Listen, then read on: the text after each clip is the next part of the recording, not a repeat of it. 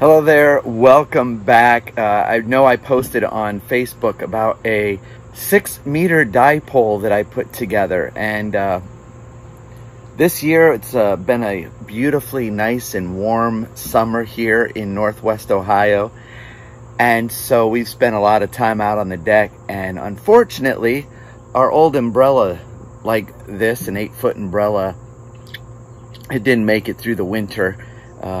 It was torn, and some of the beams, those beams up there were broke off. And so my wife and I bought a new one, and she said, oh, just get rid of the other one, we'll recycle it. And I thought, recycle it?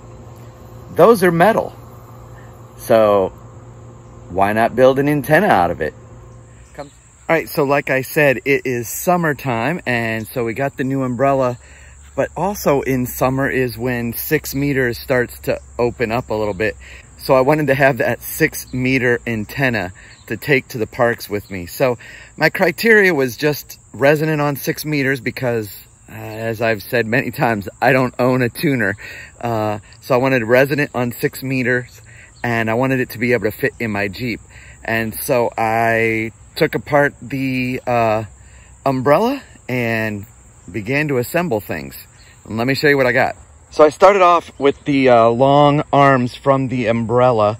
I did the math. I did the 468 divided by the frequency I wanted it at. And when I worked it all out, this whole thing needed to be like almost 10 feet long. Well, it's an 8-foot umbrella. So I just went ahead and what I did was I drilled an extra hole right here. And I took my Dremel and sanded off a good connecting point there. And I went ahead and ran out both sides, attached them and to this scrap piece of plywood, put an SO239 fitting on it, ran the back right out of the hole there and brought it over to hook it in.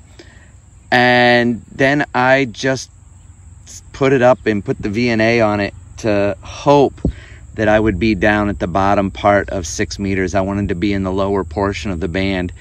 And so to my joy, it was actually too long. So I began using a hacksaw and cutting down the end, and I would cut it down and retest it, cut it down, retest it, cut it down, retest it. And I finally got it down to where I wanted it. So each leg ended up being 46¼ inches exactly. Each side, 46¼ inches. And I got it so that it was dead. It was bottom out on resonant, lowest SWR, right at 50.3. And so that was right where I wanted it. But then I needed to figure out how to transport. I couldn't leave it like that because that's an awful long. So first thing I did was, as you can see, I made sure that these, when I built it, I drilled extra holes here. So I take the nut off and I can drop the bolt down, and then these arms fold down.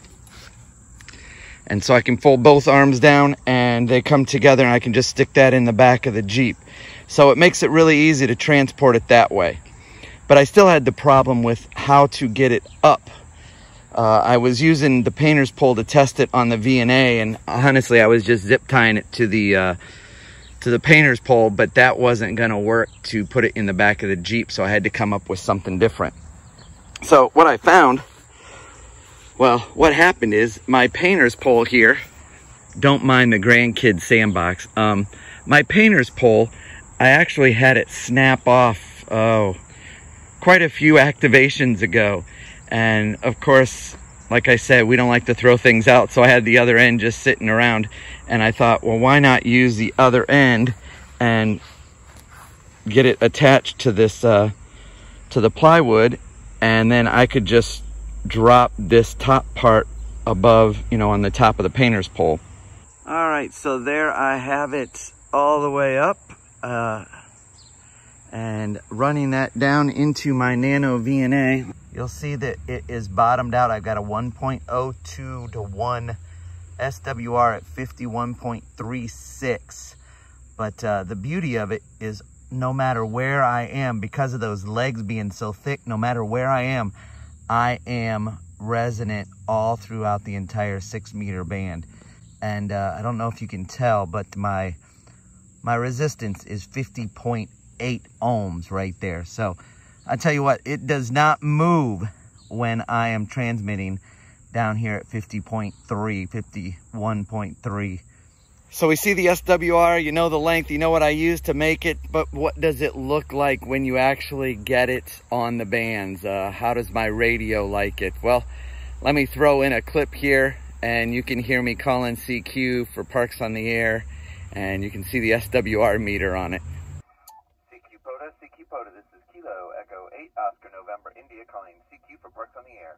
So that's it. I hope you learned a little something. Maybe make one yourself. Like I said, this literally cost me the price of that SO239 connector.